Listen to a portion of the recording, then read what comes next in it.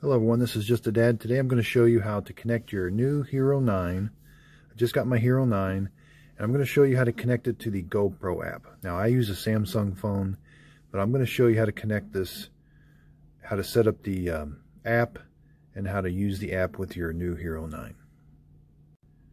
Okay, so the first thing you're going to want to do is make sure you've got enough charge if this is the first time you're connecting your app to your Hero 9, because it's going to want to do an update. And it will not let you do the update unless you've got enough charge on your Hero 9. But you're going to turn the Hero 9 on, you're going to swipe down, then swipe right, go to connections, make sure your wireless connection is on, you're going to go, and then if you want to change the Wi-Fi band, it comes standard in 5 gigahertz. Make sure your phone can connect with 5 gigahertz. Then we're going to do connect device.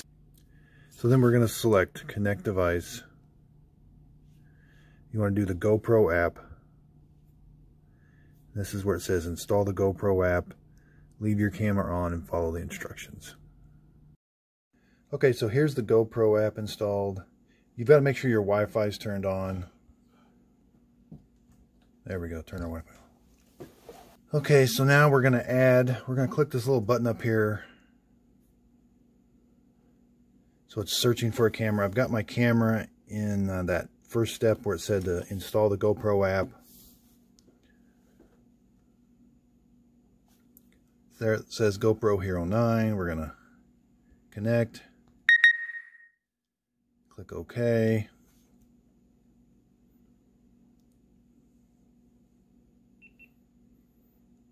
The GoPro is now connected.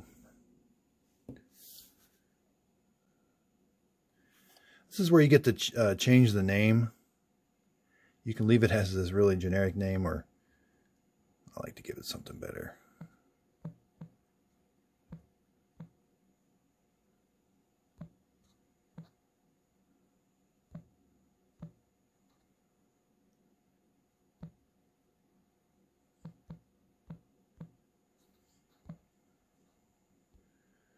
Save the new name. You can put your own name on there, whatever you want.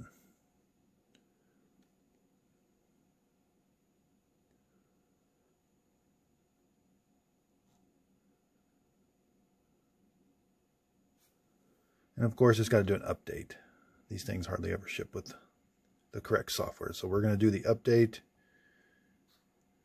Update camera. And your GoPro is going to connect and disconnect a few times.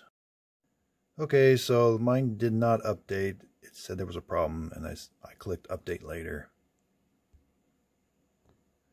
So now it's connected to my Hero 9. I can control my... This is nice because you can go in there to the settings. Oh, here it wants it to update again. So let's try the update again.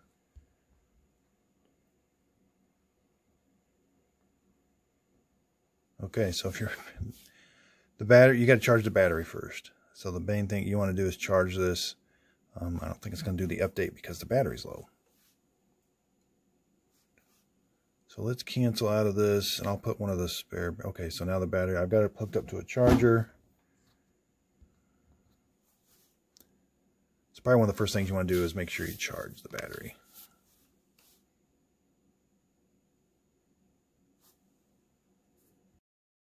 Okay, so that took about 4 or 5 minutes. Then you're going to put, got it, it's installing the update. We're going to leave the GoPro alone, and it's going to turn on and off a few times. Okay, so now the update is done.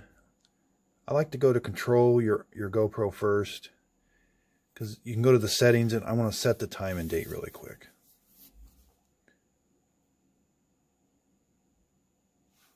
So when you first, it doesn't automatically show you what's on the screen. You have to click this enable preview button.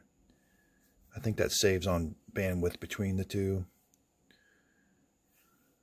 Maybe it connects with Bluetooth, and then if you want to see what's actually on the GoPro recording, it connects to the Wi-Fi probably.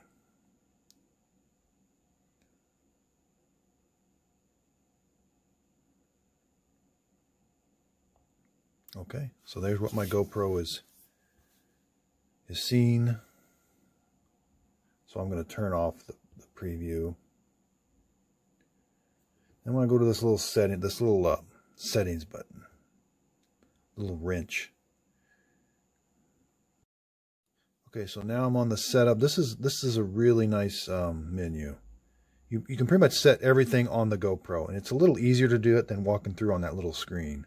You can set the beeps, if you want the LED to blink, the quick capture, the default preset, last used, auto off 15 minutes, screensaver rear, screensaver front. So these are really nice. You can turn the GPS on and off,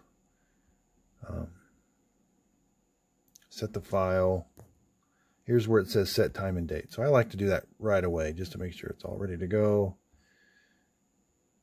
And there's the battery level, it's charging, SD capacity. So this is a really nice feature on this app. So this app has really come a long way. And like I said, you can switch between camera, video, time lapse. So I'm not going to go through all the features of this app, but this is a really good app. And it's a good way of downloading your files to your phone. But I've found the best way to download the files to your phone is with take the SD card out and get an SD card reader. So again, everyone, this was just a dad. This was a video on how to connect your GoPro Hero 9 to your app and kind of how the app works. Thank you for watching, and if you could, please like and subscribe.